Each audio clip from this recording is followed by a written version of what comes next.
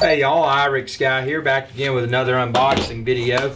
Now today what I have is a 10-watt Mono-Crystalline solar panel by Instapark. So we're going to go ahead and get into this goodness here.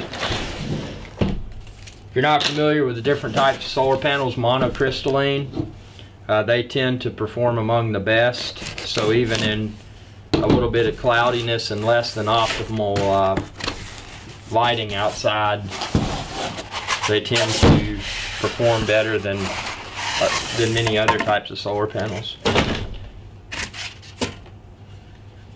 you can see that's a monocrystalline panel. Look at that. Very very solid filling frame. This right here is nice because it has the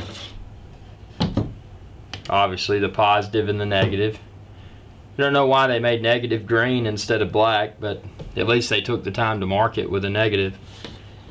So that's what you get. I mean, nothing, nothing too fancy to look at, but it does on the back, and I'll read these specs off for you. It says photovoltaic module. Type is an SYP10S-M. Maximum power is 10 watts. Open voltage is 22 volts. Short current is .61 amps. MPP voltage is 17.5 volts. MPP current is 0.57 amps. Maximum system voltage 1000 volts.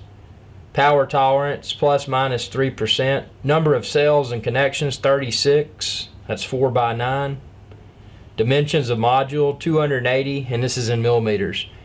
280 millimeters by 350 millimeters by 20 millimeters. So there it is. And you can find a link within this video's description where you can order it online.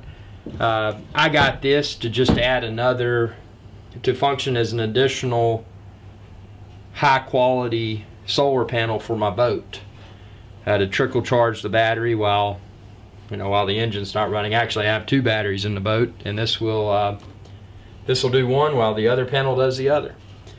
So thanks for watching. Be sure to subscribe if you haven't already, youtube.com/IrixGuy, and enjoy all of my videos. Y'all have a good day.